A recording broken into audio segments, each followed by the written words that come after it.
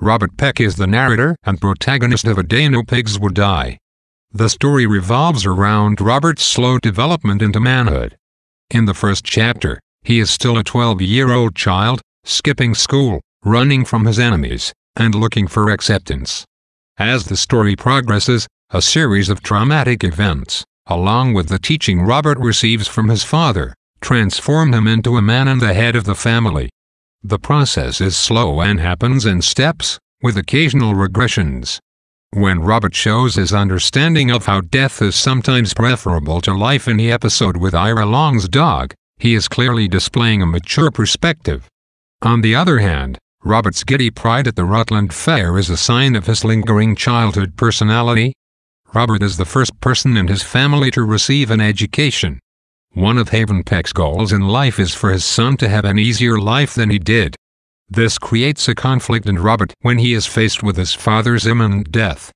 With Haven gone, Robert will have to provide for the family and take over responsibility for their finances.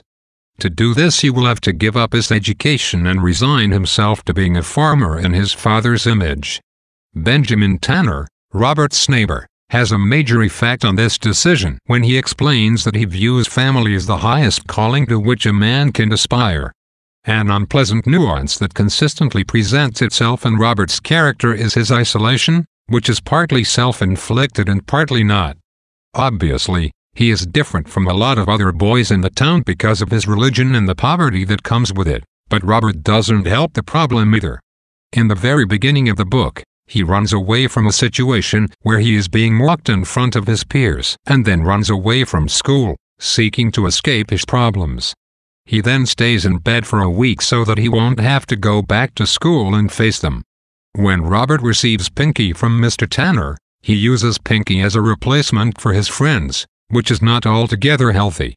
When Robert and Pinky are finally separated, Robert loses everything, but, with the help of his father, he realizes that being a man is all about doing what has to be done. Once he comes into this realization, Robert has friends again in Mr. Tanner and the rest of his neighbors, who treat and respect him as an equal.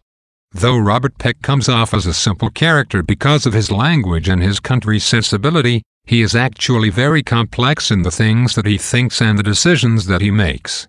Though it may seem like Robert is led through the book by his father and the traumatic events that shape him, in many circumstances he demonstrates an extremely active and independent will.